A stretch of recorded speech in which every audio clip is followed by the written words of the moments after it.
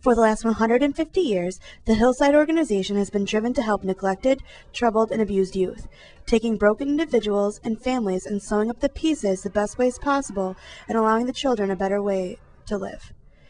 The Hillside in Auburn can be broken down into three parts: a residential treatment facility, juvenile justice program, and a children's center. Chris Bryant, head of the juvenile justice program, works hand in hand with the delinquent and troubled youth daily. These kids, he said, don't get messed up on their own.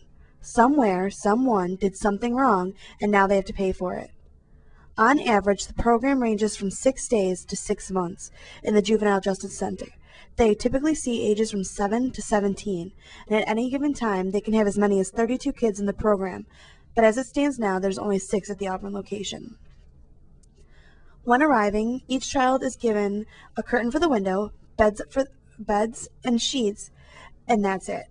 In order to decorate the walls and have freedom time outside, each child must behave according to the rules and regulations that are set forth by the counselors.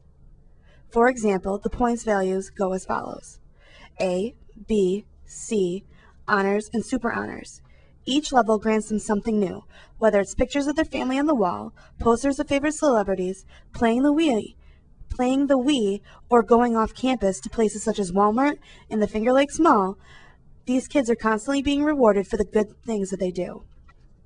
However, all is not good in the land of Hillside.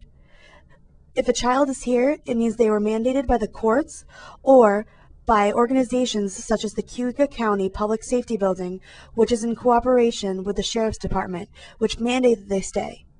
These children were either abused at home or have neglected to go to school or are constant runaways.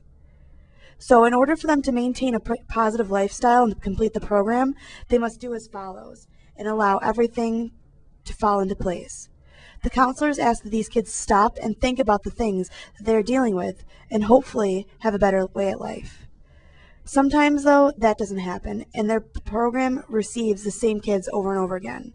But the hope does not die in the eyes of the counselor nor the child.